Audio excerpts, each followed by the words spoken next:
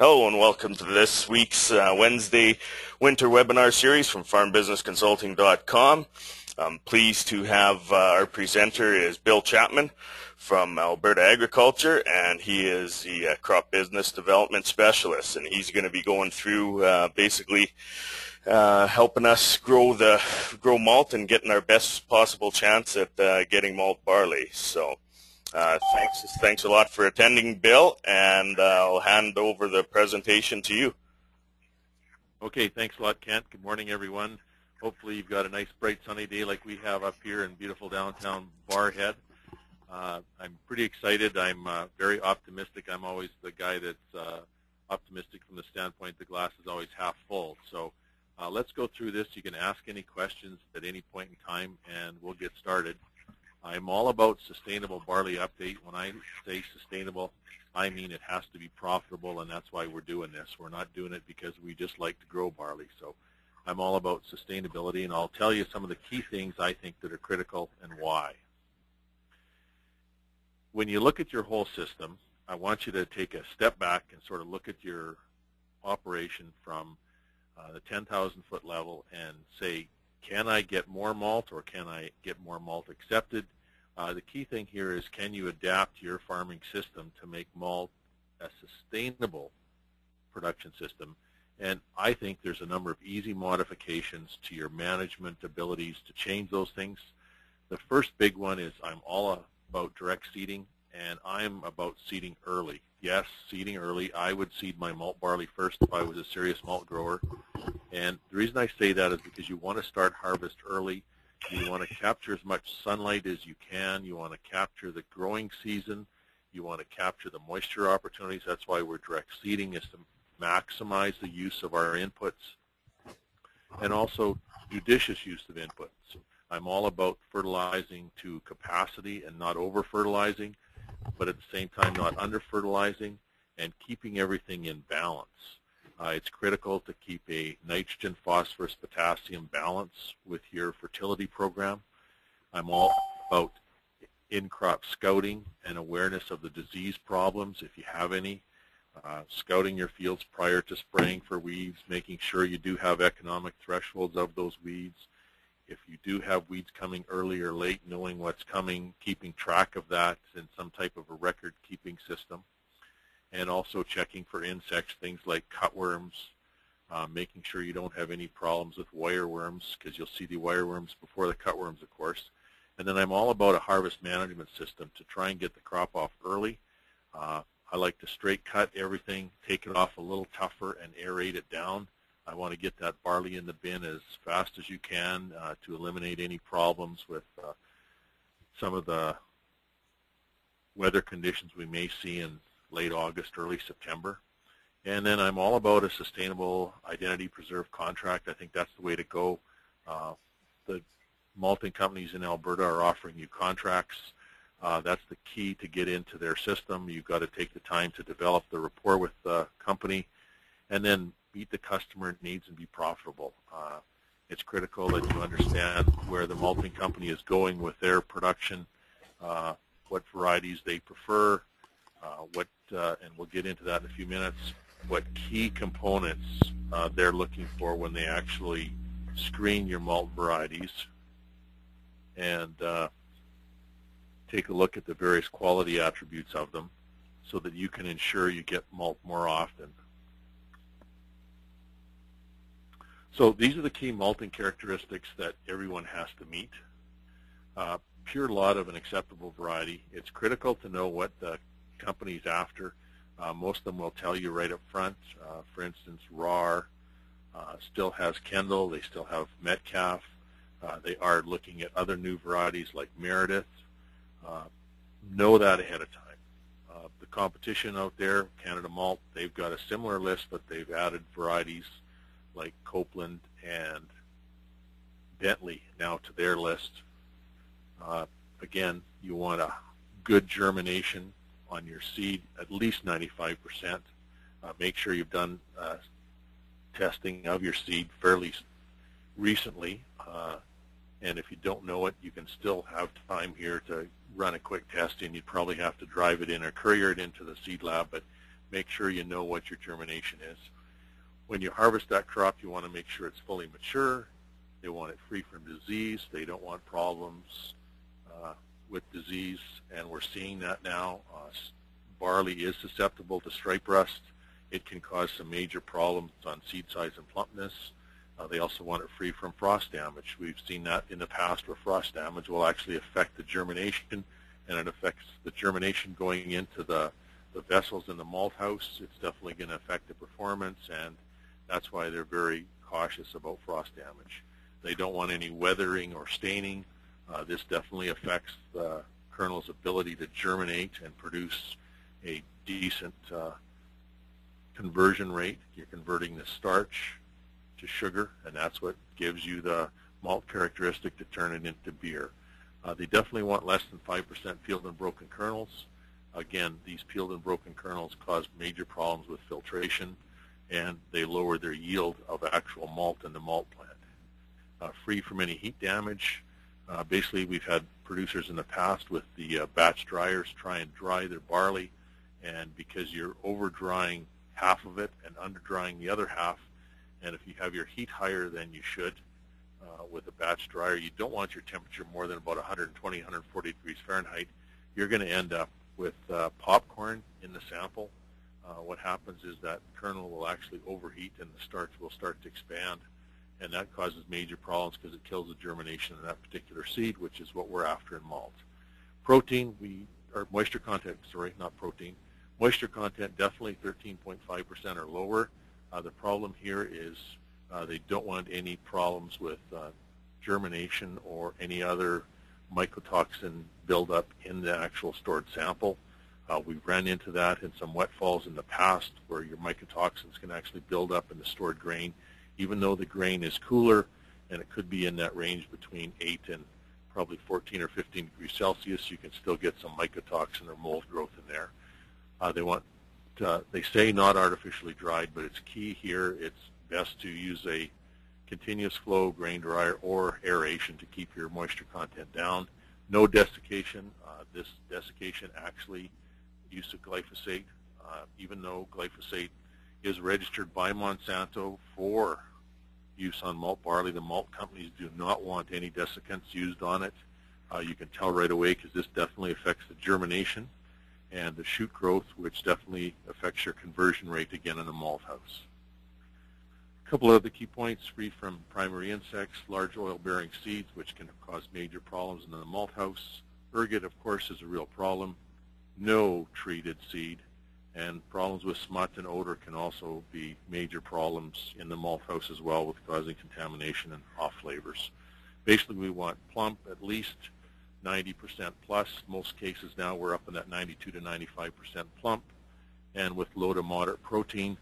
Most growers in Alberta can keep their protein somewhere in the range of, there's not many in the 10.5 range, but there's lots in that range between 10.5 and 11.5. They may creep up a little higher depending upon what the growing conditions are at the time of protein set, which is very late in the filling stage or sometime in mid to late August, depending upon our growing conditions. So those are the key characteristics they want that they've set out as key points to meet to make malt. And I think it's important that you understand that you can't just make 10 of the 13. You pretty well got to make them all. And that's what separates out the good quality product from the less quality. So if you're growing malt under contract in Alberta, start with the manageable acreage. You guys have already got that figured out to a large extent. I've always been a fan of putting it on a cleaner field, either a canola field, Roundup Ready, or Invigor canola. This cleans up a number of weed problems and actually reduces disease carryover from previous barley crops if you can seed it on a canola crop. I'm all about soil testing to manage our fertility and balance our nutrient levels. Again, my magic numbers for soil fertility for a 70 to an 80 bushel crop, I recommend, and this is again just a recipe and it's based on your soil test, but 70N, 30P, 20K, and 10S is kind of a rough estimate of where we're at in terms of fertility, and then you can adjust that according to what your soil test is showing you. I'm a very big fan of making sure you're growing the right varieties, and certified seed that is treated is my seed source of choice. Again, I say treated. A lot of you guys are seeding into cool soil conditions, good moisture conditions. We don't want to create any problems with seedling-borne diseases with not treating the seed. To me, seed treatments like making sure the automatic transmission fluid's in your car or your half-ton truck, and it's there for a reason. It runs the transmission. It makes things work, and seed treatment is just one of those things that I've always utilized in my sort of management toolbox. In terms of seeding rate, I'm all about managing that based on your moisture conditions. If you've never done a seeding rate calculator, you can go on our website, Alberta Agriculture. We're open the web at agric.gov.ab.ca and actually calculate your seeding rate. In your area there in central Alberta, I'm all about somewhere in the range of 22 to 28 plants per square foot, depending upon your average rainfall. In the wetter areas, I like to seed heavier. We actually had some growers in that Airdrie area last year push their seeding rate up to 30 to 32 plants per square foot with a larger amount of rainfall we had, and actually turned out with very good results. But again, this is my magic fertilizer blend, 70N, 30P, 25K, and 10S sulfur, basically based on your yield target. And again, I've always used 1 bushel of nitrogen, or 1 pound of nitrogen for every bushel of barley.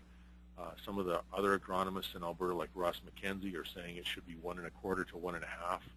I find if you push your N too high, you're going to delay your maturity, and you're going to have some uneven spots in the field. So I'm all about trying to maximize the yield, and yet at the same time be sustainable in what our inputs are. And you might want to increase or decrease that based on your own situation, your own practical experience. When I talk about soil fertility, I always look at the fact that the soil test is the first 25% of the equation.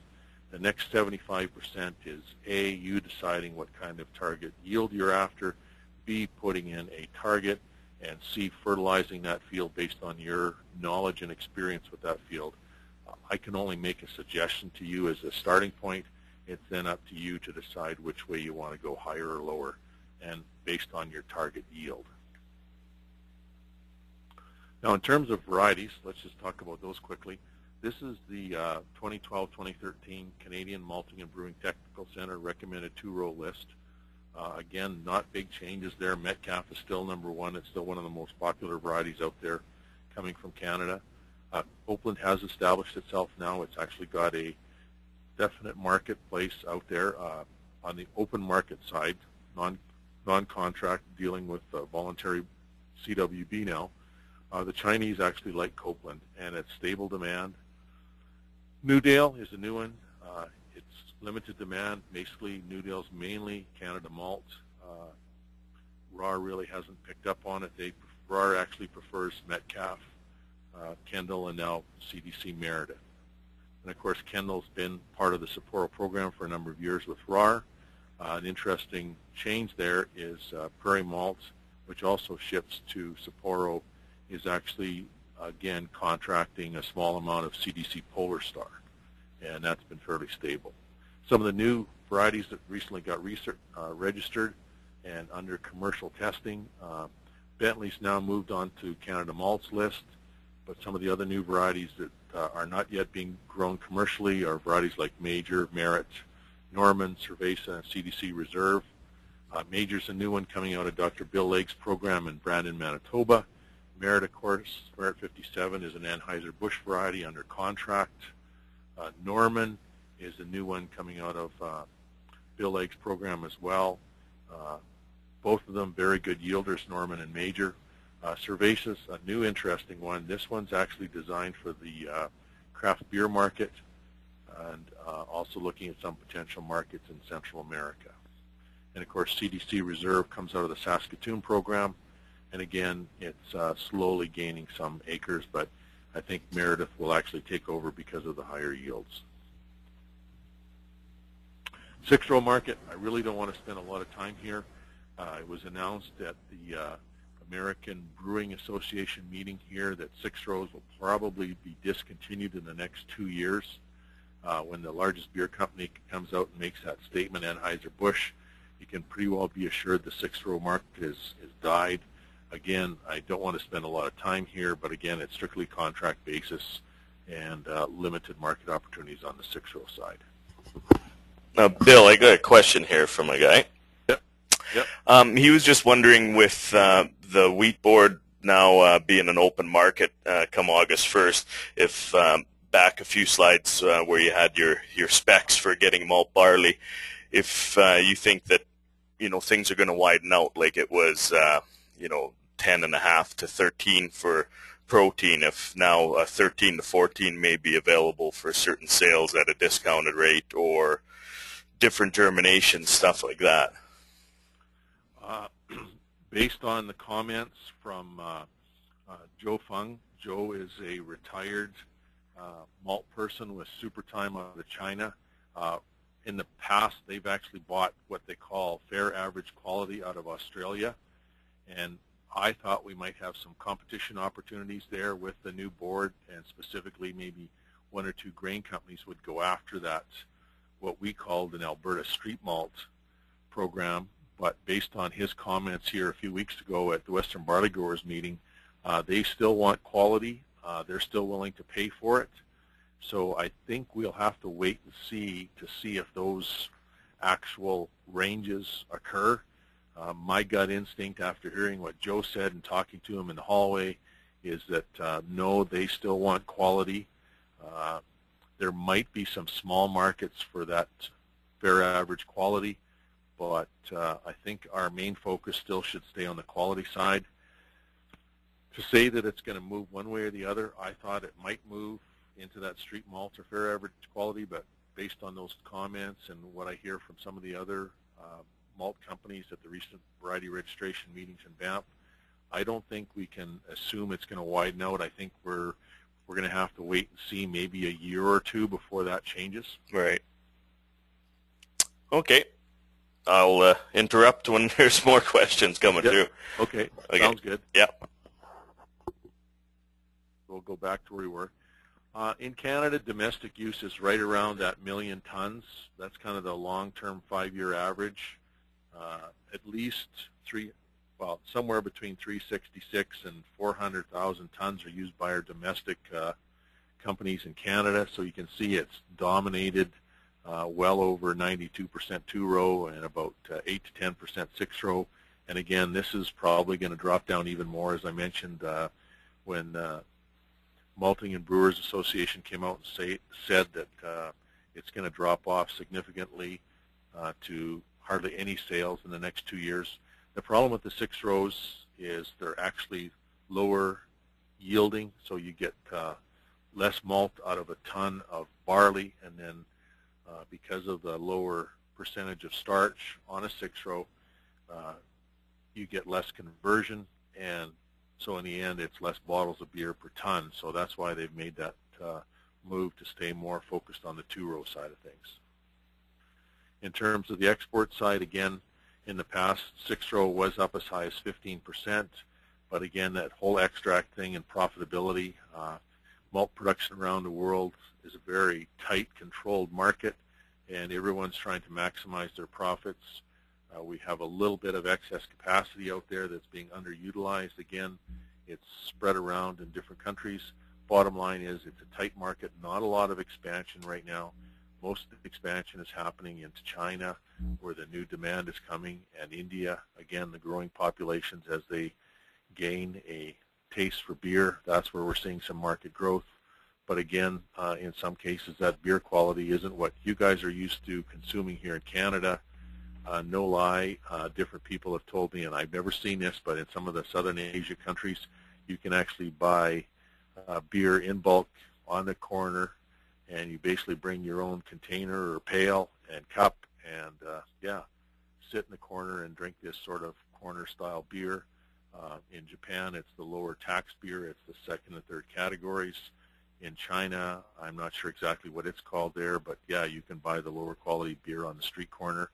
And again, with a lot of the workers in those countries gaining economic advantage and the rising middle class in China and India. They're after the premium grade, so they're seeing small growth there, whereas the average worker is just interested in buying the street quality beer. So it's going to be interesting to see how it affects the overall market. In Alberta, this is an old slide. I apologize for the oldness of it, but Metcalfe's still number one. It's well over 50% of the seeded acres. Copeland has come up. It's close to 20% now. Kendall's dropped down to less than about 10. Of course, Harrington doesn't exist anymore, and you're seeing small acres of things like Newdale and Bentley moving in. So bottom line is the prairies are roughly similar. Saskatchewan might have a little more Copeland and Metcalfe, but yeah, and Manitoba might have a few more acres in Newdale, but Newdale really hasn't taken off yet. I'm not even going to talk about the 6 rows. Now, I apologize for this very busy slide. You're going to go cross-eyed, and the reason I left it in is because the 2011 cost of production guide is on our website, and all I wanted to do is get you to focus on the 4th category over, malt barley, select 2-row, and this is what we've put in there as an estimated cost of production with a target yield of 75 bushels per acre. Expected market price in 2010 was $4.01. You guys are well aware of what the maltsters are offering you this year. It's somewhere between $5 and $6, depending upon which month you signed a contract in and what you negotiated on your contract. But what I just wanted to show you in here is they're showing similar numbers here. You can actually go on our website and find this new crop production under Agri Profits, cost and production, and you can actually go in by soil zone. So it's black, gray wooded, brown, and dark brown. You can actually put in your own numbers here depending upon what your fertility is, what you estimate your chemical costs at. Things like chemical costs, you can adjust that according to what your present practices are. But a lot of these other costs from 2010, 2011 are fairly fixed. This is an average calculated cost across your whole farm. And what this does, it actually shows you an estimate of what your actual costs are per acre, so that when you do get a price quote, you can actually figure out what your return or your contribution margin is. I think it's important to really know what your break-even yield is. This is critical to know what your break-even is so that you understand whether you're making or losing money. Of course, Mother Nature usually decides that for us, but we know that what our long-term averages are. And this gives us a bit of a negotiating position when we do look at costs, if we can afford to produce for that or not.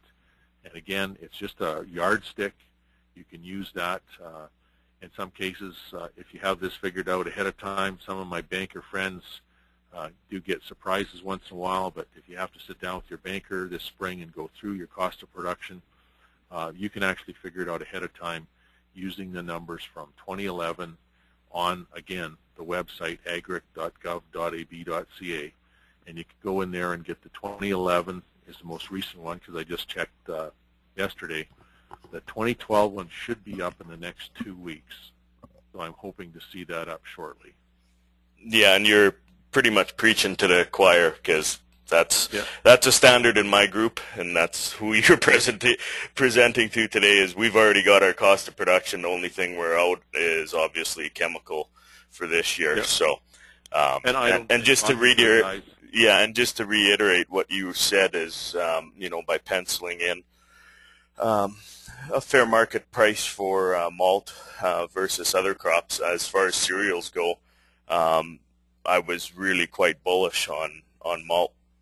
Because I really see there being higher feed sales as well. So, when we're comparing guys who get malt 80% of the time compared to a number 2 red spring wheat only 50% of the time, when we figured in our cost of production, it was well worth putting that extra flexible quarter into malt barley instead of wheat variety. So the other thing is I have, again, it's a matter of field scouting. I would be putting in a fungicide here in my chemical treatment, and I think that's where You see an increased cost here of $35.50 per acre. That's more than what wild oats are.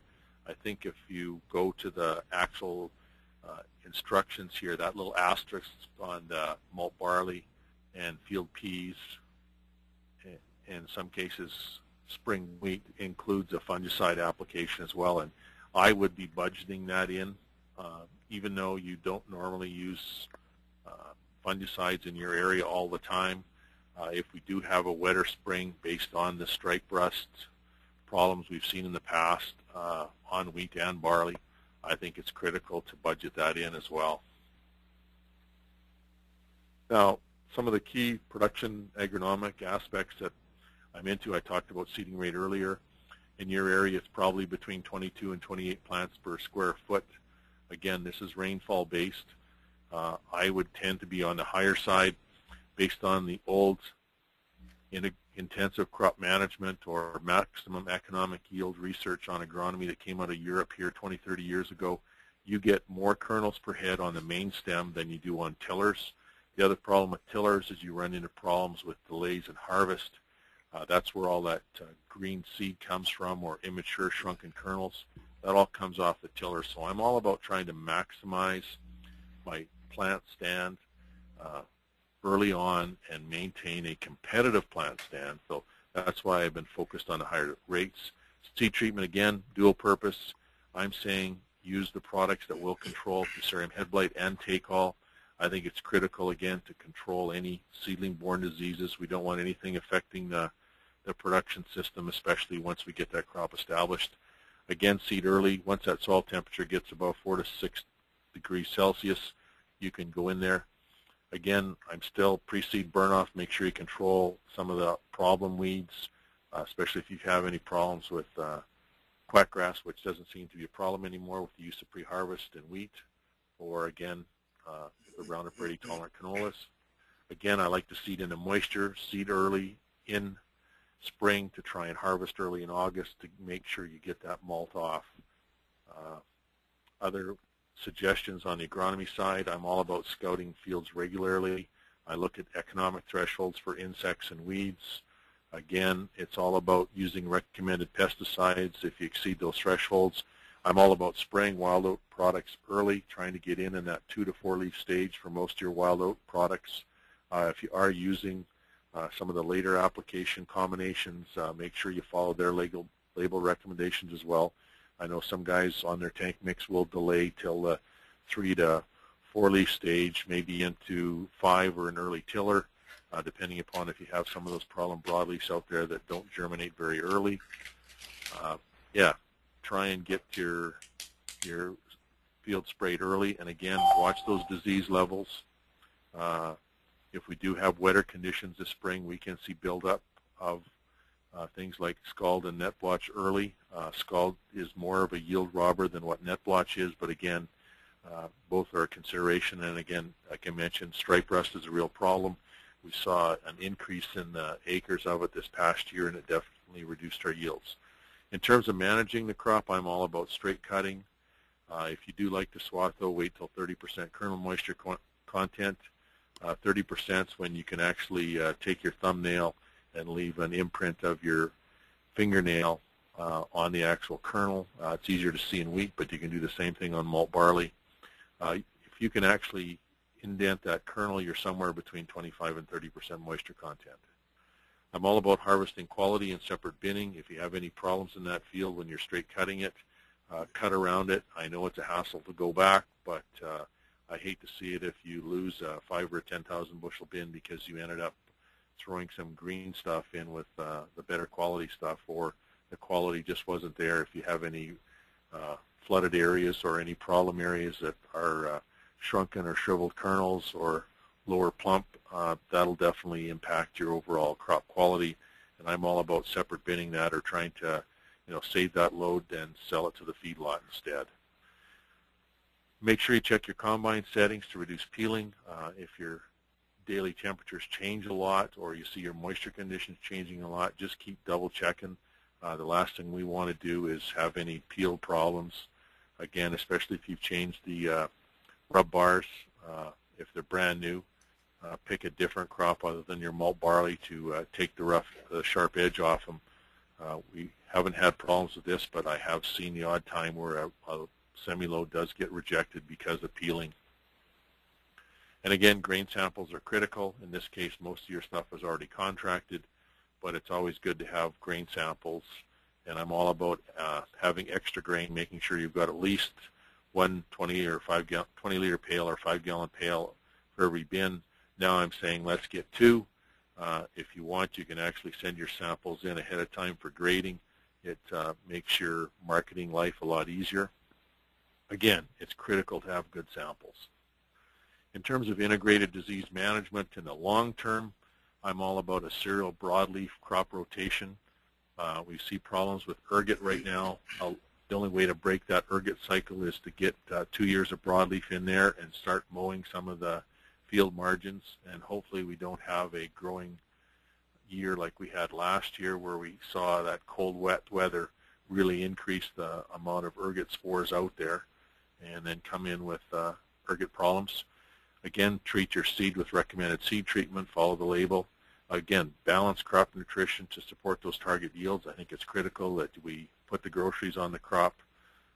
You all know that if you want to drive to town, you need a full tank of gas. Well, you can't try and get there on half a tank. So, and the other thing is keep it in balance. And again, I'm a real fan of soil testing. If you do have a micronutrient deficiency, I want to know that it is a deficiency. And I definitely prefer the labs from Western Canada. I know some companies are using labs from the U.S. or Eastern Canada. I'm a fan of the Western Canadian labs. I've got the most experience with them and more trusting, I guess, of their numbers. Field scouting to monitor disease levels. I'm all about checking your fields every 7 to 10 days. Get out there, walk around, see what you find. Keep field records for your own case.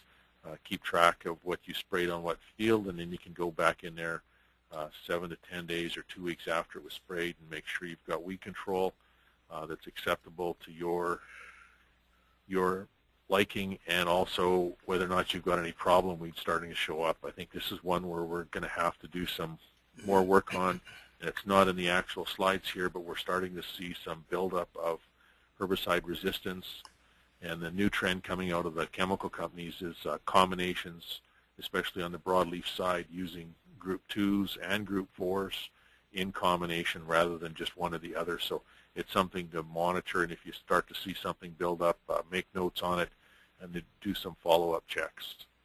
Again, check leaf disease levels early because most of your benefit comes from spraying that leaf or that fungicide for leaf disease at the emergence of the flag leaf. And again, here in some of the new work coming out of Kelly Turkington in Lacombe, in the past we've seen some interesting reduction by tank mixing tilt with our wild oat herbicide at the 3 to 5 leaf stage. Any of the new work that Kelly's showing, that really isn't economic. Save your fungicide dollar and focus it on the flag leaf emergence. He's getting a lot better results, and in some 3-year studies that he's done, he's getting anywhere from 18 to 20% yield increase with the fungicide application in barley. So I think it's critical to keep that in. I apologize, this is a leaf of wheat, but it's the best stripe rust picture I've got. This is what stripe rust looks like on AC Vista wheat taken at the research station in Lacombe. We saw increased levels of this right throughout Alberta this past year. This is the problem that's occurring. There is no genetic resistance in most of the commercial varieties we have, and usually it comes in late in July. It will overwinter on winter wheat. It will blow in from southern Alberta winter wheat acres. It also blows in from the Pacific Northwest in Washington, Oregon, which moves up from other states like California, and it's becoming a very virulent disease out there, so keep watching your fields for this one.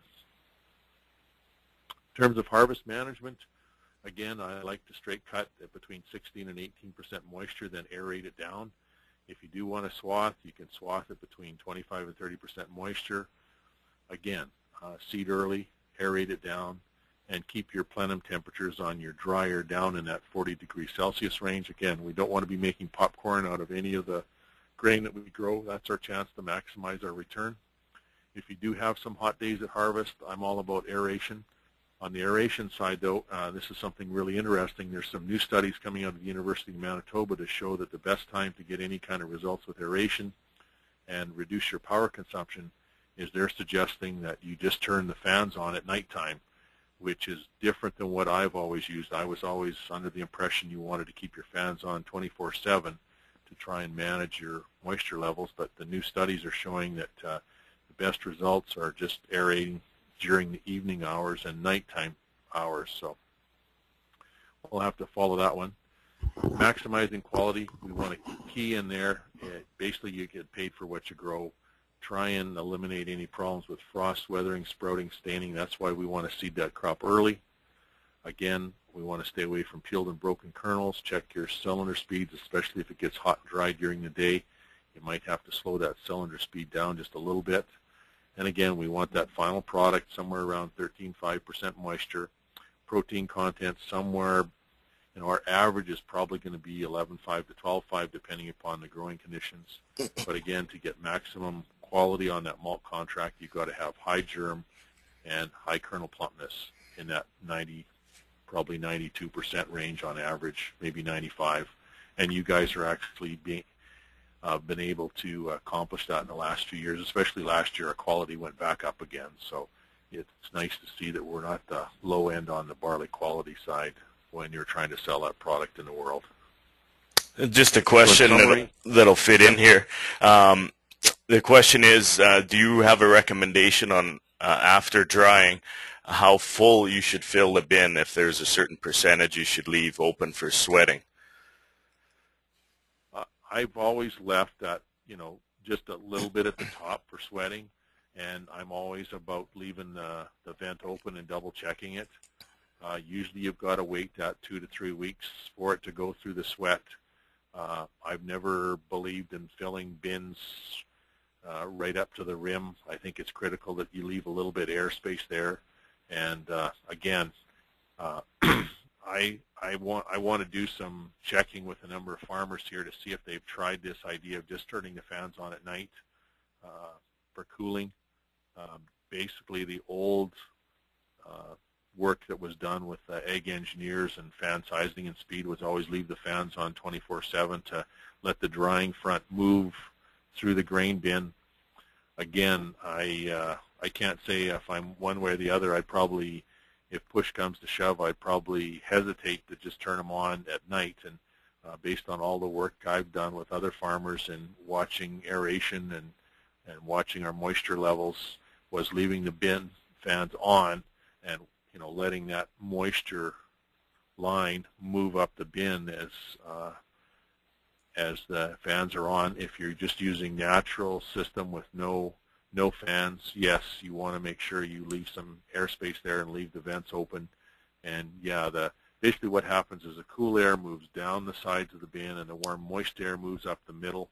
Mm-hmm. And no lie, I actually have had farmers, and this may sound a little off the wall, but guys took a 6 to 8 inch plastic pipe, attached a screen around the outside of it, drilled holes in the pipe, and actually used it like a stovepipe down the middle of the bin just to enhance the natural movement of air through the grain bin to eliminate any moisture buildup on that cap in the middle of the bin. So again, I never saw it. This was just talking to a couple of growers in the Stony Plain area, and they were convinced it was the answer. They weren't going to buy aeration fans, but they put these stovepipes in all their bins and just hung them down when they filled the bins. So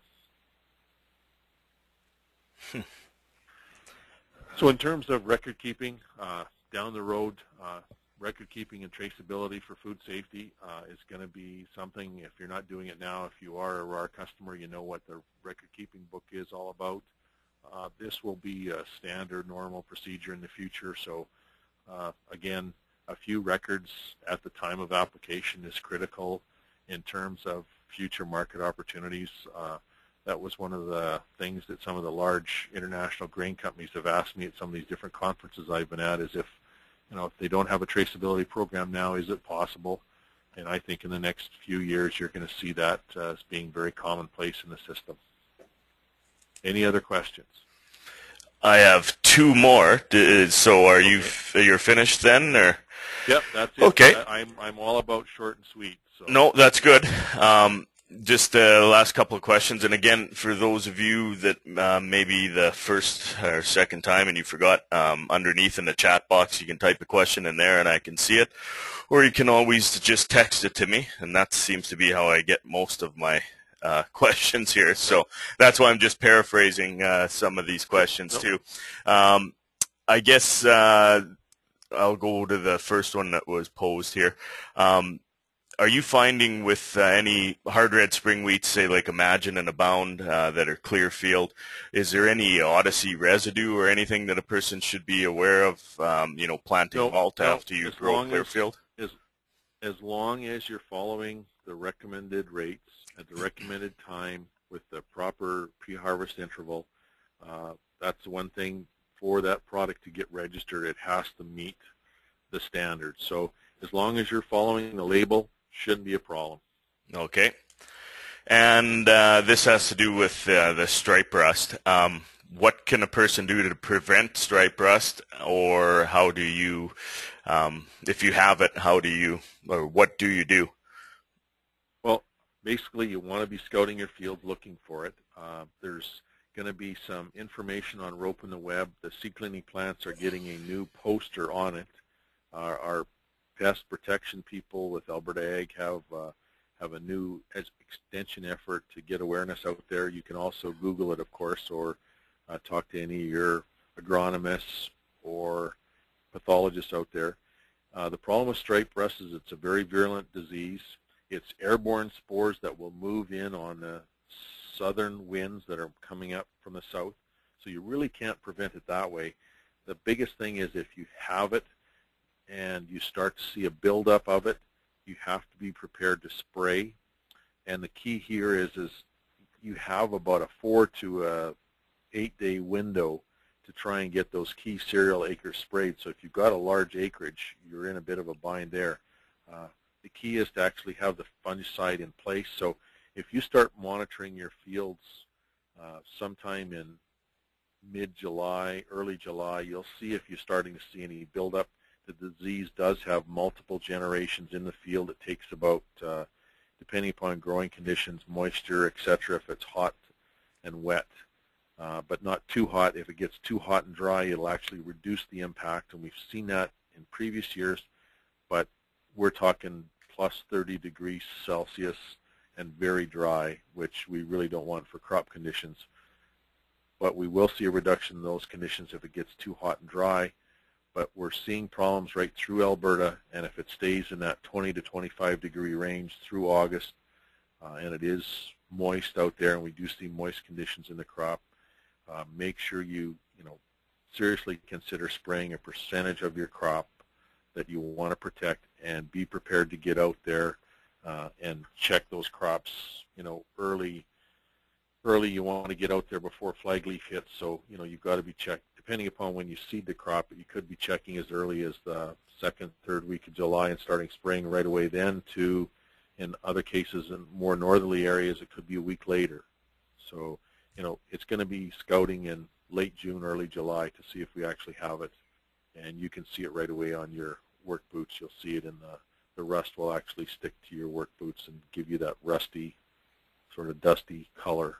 Interesting. It's a matter of protecting. You want to protect that flag leaf because that's where your plumpness and final yield comes from. So it's the top two leaves that we're trying to protect. Okay, and then another disease question.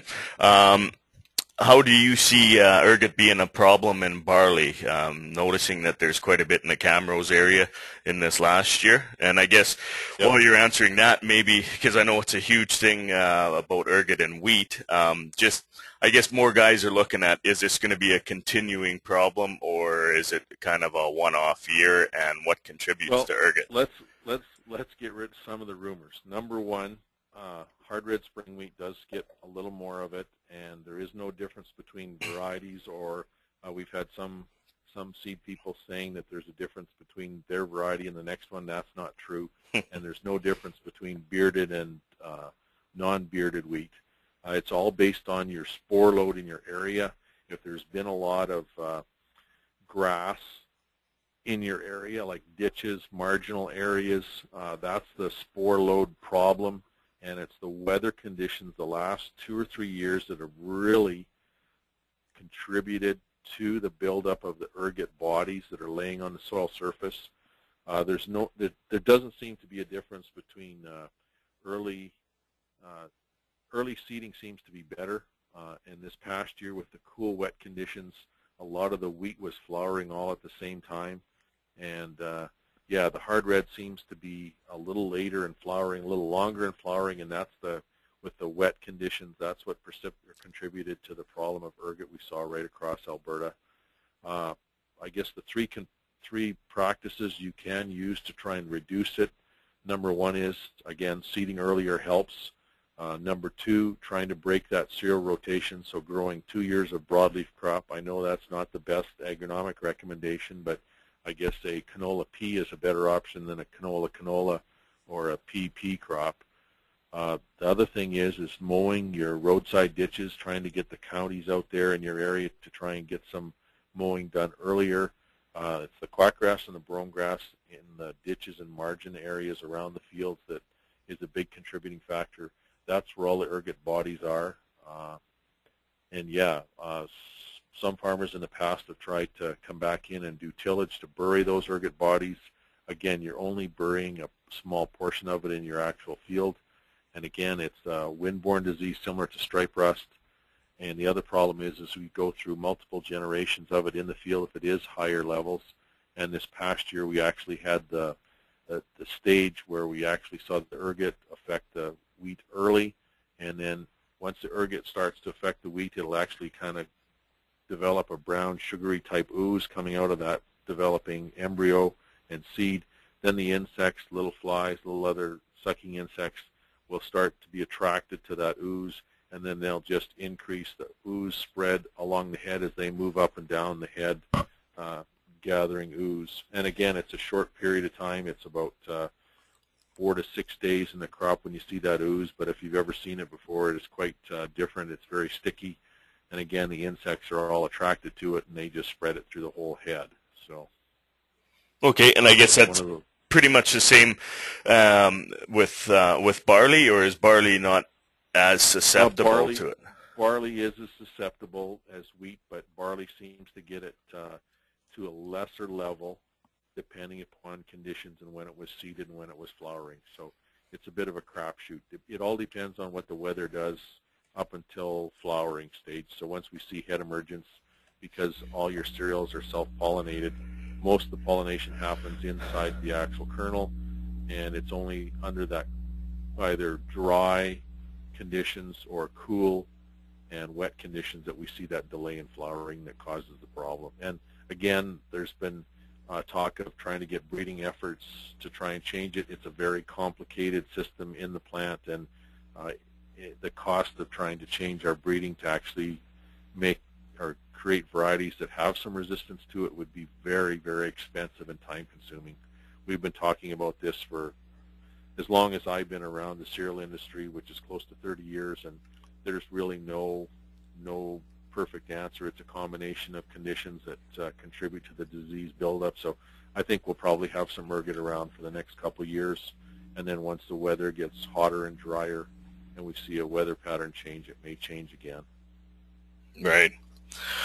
Okay, well, that's it for questions, and on behalf of my clients and myself, I really thank you for your time and giving us an hour of your time, Bill, because I know you're 30 years of experience and your information that a person cannot find anywhere else. So I really appreciate. Well, you're very welcome. I really appreciate it, and I know like you covered a ton of questions that I'm always being asked, and I don't have the expertise like you do. So I can tell you when to sell your barley, but not how to grow it. So this is great information, and I really appreciate it. So thanks again for your time.